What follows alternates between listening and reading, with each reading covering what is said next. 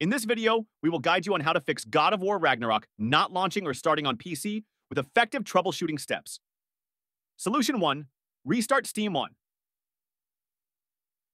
Close Steam completely from the task manager. 2. Reopen Steam and go to your game library. 3. Try launching God of War Ragnarok again.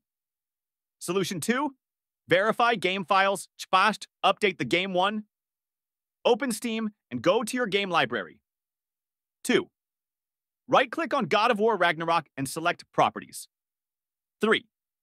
Go to the Local Files tab and click Verify Integrity of Game Files.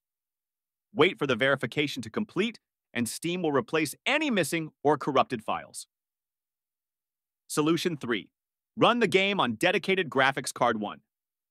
Right-click on your desktop and select NVIDIA Control Panel. 2.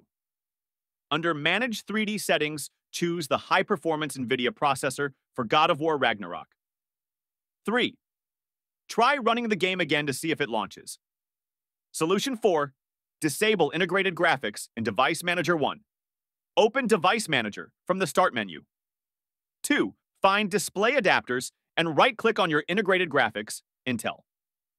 3. Choose Disable Device. 4.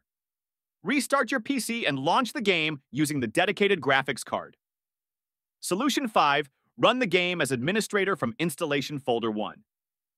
Go to the God of War Ragnarok installation folder. 2.